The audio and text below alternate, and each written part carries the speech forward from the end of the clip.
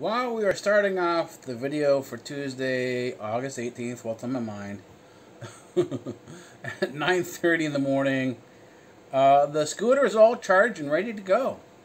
I'll probably be using it tonight to go to my parents' house. I know this is talking about Ali from Yowie Vlogs.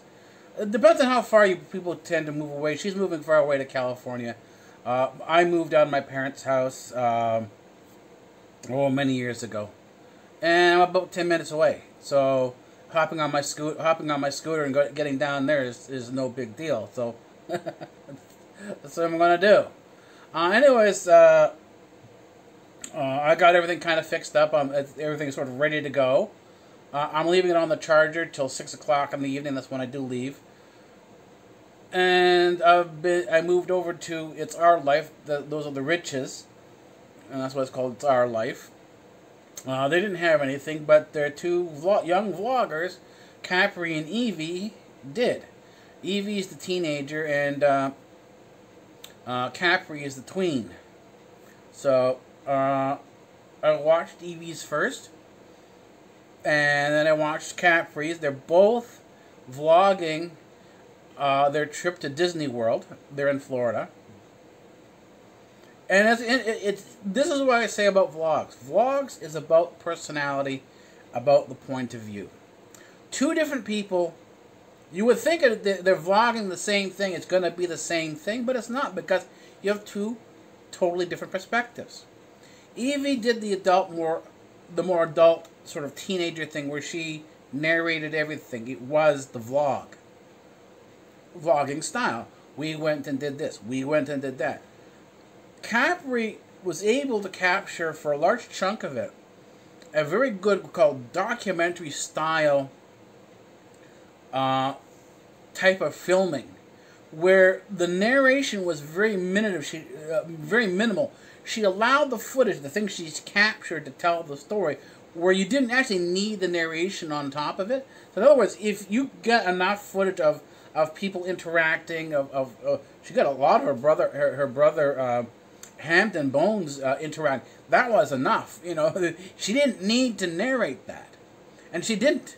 She allowed the reactions, the things that were going on, to tell the story. There didn't need to be a sort of an interrupt or an overview of what was going on, because it was obvious what was going on.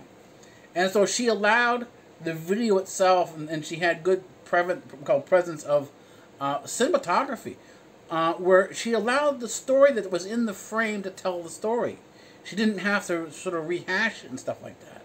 Or she didn't have to rehash it, didn't have to retell it, or voice over it, you know, like a lot of vloggers do. A lot of vloggers will tell you specifically what's going on. Even though there's things to see, they don't allow the camera or the footage itself to show and become the story. But Capri has been able to do that. She's been able to capture that type of filming where the footage itself tells the story. It doesn't need narration. Now, of course, vlogging like this, because there's nothing else going on, depends on the conversation. This is the conversation here. Without the conversation, if I had something to film, like when I'm going to my parents' house tonight, I might film a little bit of it. I have a GoPro. I'll put the GoPro on and film as I go along. But the thing is that won't need narration, because the story itself will be the driving. But here, this is a conversation, so we have to have a narration there, because the narration is the conversation.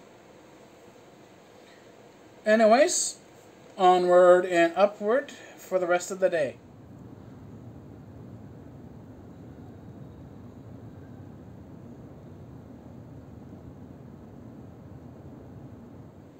Well, today has been a kind of a mixed bag day. It is about it's a little after 5 o'clock in the morning on Wednesday, August 19th, and we're ending the vlog for the 18th for Tuesday. Again, it's a 24-hour vlog, so it's a 24-hour day, so this is what happens. I'm still in the crash mode. I thought this would be longer, I'd be up longer at this particular point in time, but not happening. My eyes are already starting to force shut, so that's why I'm doing this now. I still do have some gaming left to do. It should take about a half hour. I'm just gonna do the bare minimal and move on. I made it to It's Our Life. They had a an issue with the dog, the Cavalier. Apparently, well, I know with big dogs, chocolate can be dangerous, but it's not as dangerous as it is for small dogs, because with big dogs, it's an issue of portion, concentration.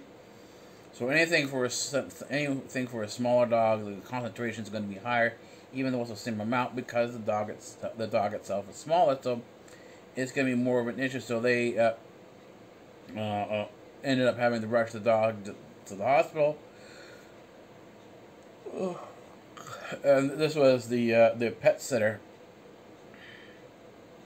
And things happen. They're not blaming the pet sitter for this, but that's nice of them to do that. Even if it, you know, let's say, let's take their word and say it's not the sitter's fault. There are people who out there who, regardless of whether it's the sitter's fault or not, they would have been very angry and would have had issues with the pet sitter, regardless of whether it was simply an accident or you know, unintended, or something. You know, they would assume there would be something worth it, that this was negligence, that you know. But the thing is that there seem to be pretty reasonable people, and it shows again that they're doing a TikTok about chronic acid. It was at the time it was Capri was filming everything. Capri does a very good job of vlogging. She has a sense of presence within the camera. She's got the, if you want to call it, the director's eye. She really can frame a shot. So she's got the cinema photography in there. Well, that's amazing, and she's about 11 years old.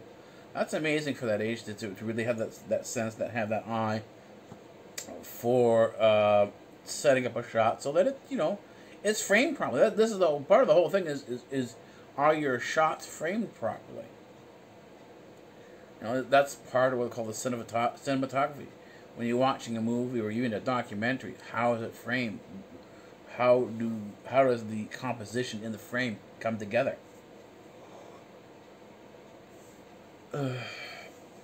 And before that, I was at Yaoi Vlogs. Yaoi Vlogs wasn't pretty much. They didn't have much of anything in there. It was just the. It was sort of like an average day hangout. Not much of anything else. So, but you know, that happens. There are days that are pretty much mundane. It's not every day that things are eventful, and in my situation, well, I got the scooter working.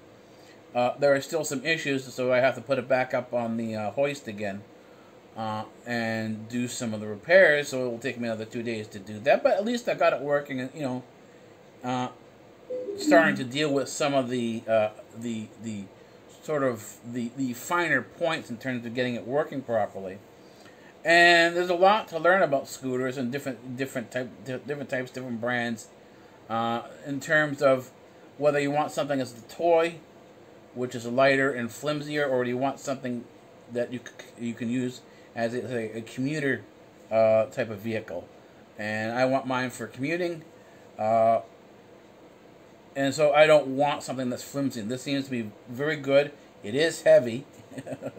It's well built. But there are some issues. I have to learn how to work the accelerator. You know, how do you get it going? How do you stop it? These are the different things, and there were some issues with the seat, so it looks like I'm going to have to replace the seat a little bit.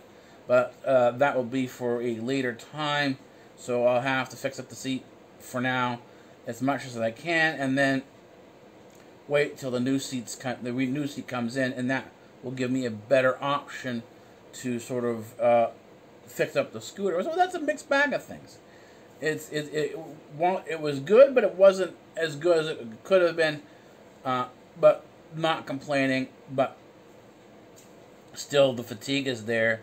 So more there than I expected it to be. So It's Our Life is as far as I got with YouTube Stroll. And that's it for the day. So I'll see you in a couple of hours for the next vlog, for the beginning of the next vlog, which will be the vlog for Wednesday, August 19th.